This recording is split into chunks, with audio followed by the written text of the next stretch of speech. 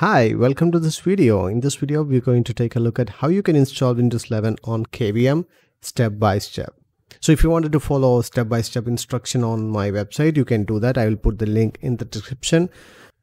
So before you begin, there are some prerequisites though. First thing, you need to have Windows 11 iOS image downloaded from the website.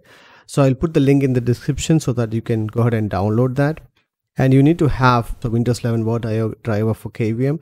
So you can also click here to download that as well.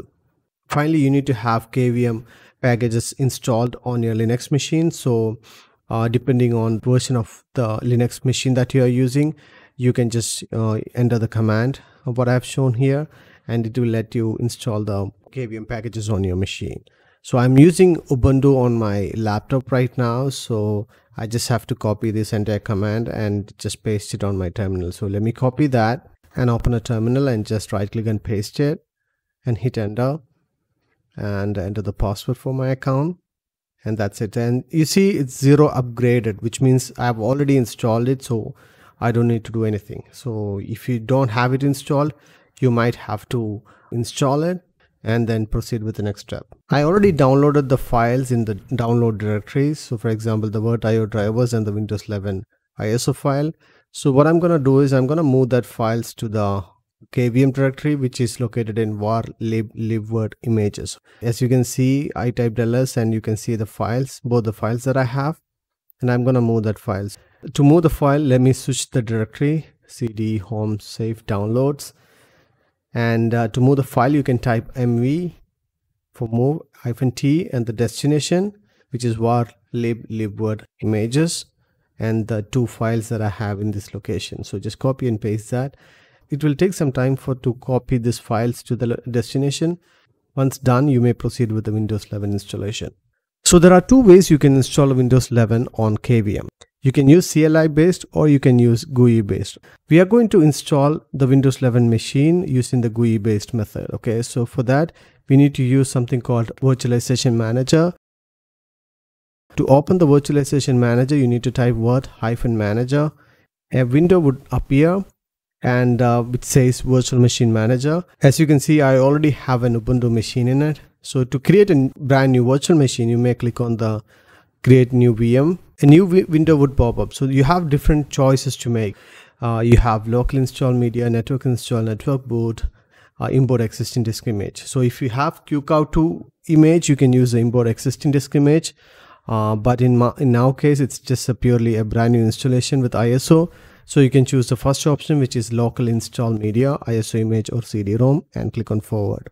Now you need to choose the ISO or CD-ROM for the installation media. We already have it in our location, so you may click on browse, and as you can see, by default it took you to the var libword images directory. So you just have to choose the Windows 11 image from there. By default, it would automatically pick up the Windows 10 as a operating system. However, if you like, you can uncheck the option and manually select the operating system, but at the time of this recording, Windows 11 is not there in the list. Better you keep the Windows 10 itself and click on forward. And you need to configure memory and CPU. 4 gigs would be fine, and 2 CPUs should be fine as well. But I'm gonna give maybe 8 gigs of RAM, and the CPU I'm gonna give 4. As you can see, I have 12 CPUs, so I can give 4. And you can also install the Windows 11 without any issues with just 2 CPUs. Click on forward. And I'm going to create a virtual hard disk for the Windows 11 machine, right? So this, I'm gonna keep it like 40 gigs. That is enough for me. If you have more storage, you may increase it depending on your need. And once you have done that, you may click on forward. So here I need to name the VM. It has picked up the Windows 10 as a VM name. So I'm gonna change it to Windows 11. And after that, I have to click the option which says customize configuration before install. And if you expand the network selection, you can see by default it has picked up NAT, which is good for us, and click on finish. As we have chosen customize configuration before install, we got a window where you can customize a lot of the configuration that we're gonna use for the operating system. So the first things first, overview. We're gonna enable secure boot here. In my previous video, I have shown you how you can enable a secure boot and TPM on KVM. So you need to do that first, which is already mentioned in my blog article. So you may follow that and come back here and continue with this. Change the chipset to i44TFX and the last option in the list, and click on apply. And you need to add the TPM. So click on add hardware, and in the add new virtual hardware window, choose TPM. In that model, choose TIS and click on finish, and you can see the TPM version 2.0 has been added. Next, we are going to configure the CPU. Even though we have allocated 4 CPU, the Windows machine is not going to recognize that. So select the CPU. Under topology, check the option which says manually set CPU topology. So in that, sockets change to 1 and cores 2, threads 2, and in the current allocation change back to 4 and click on apply. There is nothing you have to do on the memory. Click on boot options and enable the CD-ROM, which is the Windows 11 ISO, and just keep it like that. So the first primary boot device would be the hard disk, the virtual hard disk we created, and the second would be CD-ROM.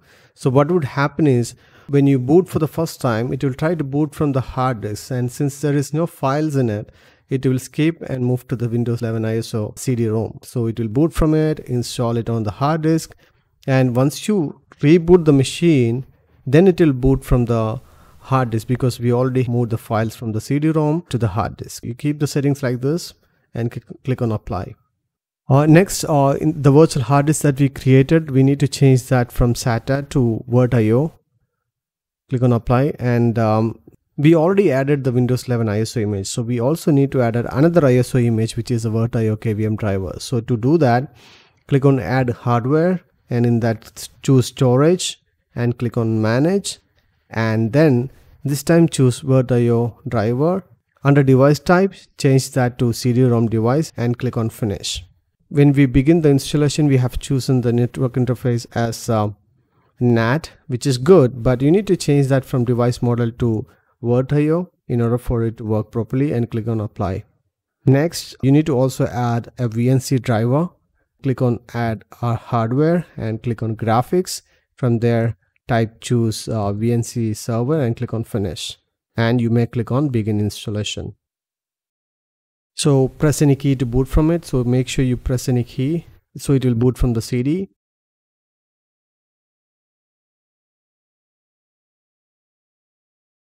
Choose the language of your choice, time, keyboard, and then click on next, and then install now. The setup would now load. Since I don't have a product key, I can choose I don't have a product key at the moment. And also, if you have product key, it is not going to work because there is no internet connectivity for the host, which we'll have to fix it at the end of the installation. So for now, just choose I don't have a product key. So you will be getting the versions of Windows that you're going to install. So I'm going to choose Windows 11 Pro and click on next. Accept the license agreement and then click on next. Which type of installation do you want? Choose custom, install Windows only. So where is the virtual hard disk? We don't see any, right? That's because there is no driver for it to detect. We're going to click on load driver and click on OK. Because we attached the VirtIO driver as a CD-ROM, it will detect that. So choose Windows 11 from it and then click on next. After a few seconds, you will see the virtual hard disk on the installation screen. So as you can see, there is a drive 0 unallocated space. So choose that and then click on next. And the installation just now begin, and you can see the copying file started now. So this process would take some time, so you need to have some patience. Let me fast forward this. During the installation, it is expected that the Windows will reboot a couple of times, so just wait for it to come back up. Just a moment.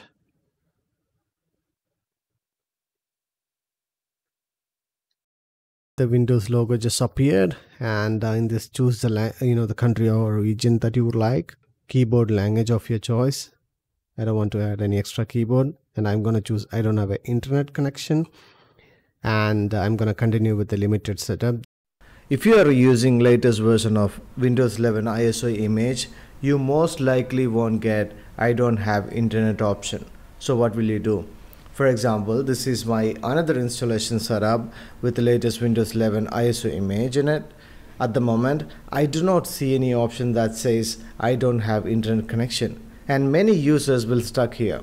And here is a workaround for that. While you are on the screen, press Shift F10. You might have to use function key as well for it to work. You'll get a command prompt.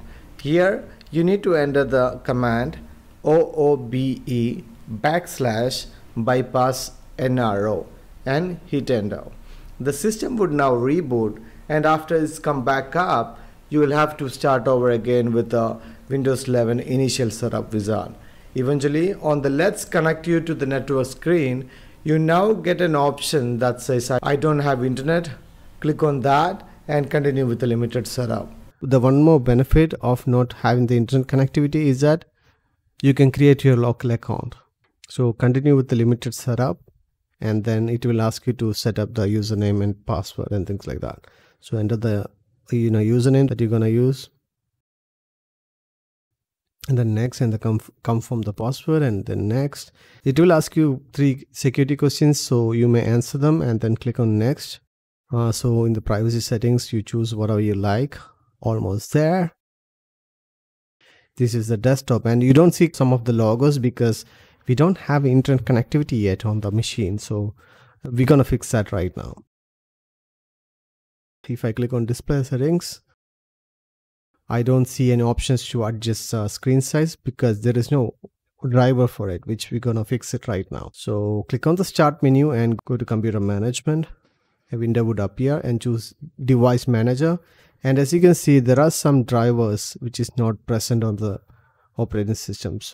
So first we are going to fix a network adapter Ethernet controller under other devices. So right click on the Ethernet controller, click on update driver, and browse my computer for drivers and attach some CD drive that we have added with the VirtIO. And it will search for the drivers for the Ethernet adapter. As you can see, it has picked up the Red Hat VirtIO Ethernet adapter, so which is good. So after that, click on close, and then let's head on to PCI device. So right click on that and do the same procedure like what we did for the network adapter, and it will also install the drivers. Close this. We're gonna do it for the last drivers as well. There's one more thing that we need to do, which is the display adapter that we need to install or upgrade, right? So we already have Microsoft, generic adapter, so we're gonna update that as well. Right click on that basic adapter, update it, and just like we did for the other drivers, just do it as well.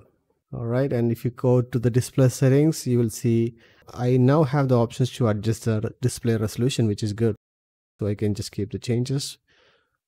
Okay, which is good. You can also see the internet connection is back online. Next thing what I'm going to do is I'm going to go to open up the Edge. Since I'm opening the Edge for the first time, I'm getting some welcome screen from the Microsoft. The main important part is to understand whether I can access the internet or not, right? So I can open my website just fine, and that's it. We have just installed the Windows 11 on KVM, and you can open the RDP and start using it. Thanks for watching, and I'll see you guys on the next one.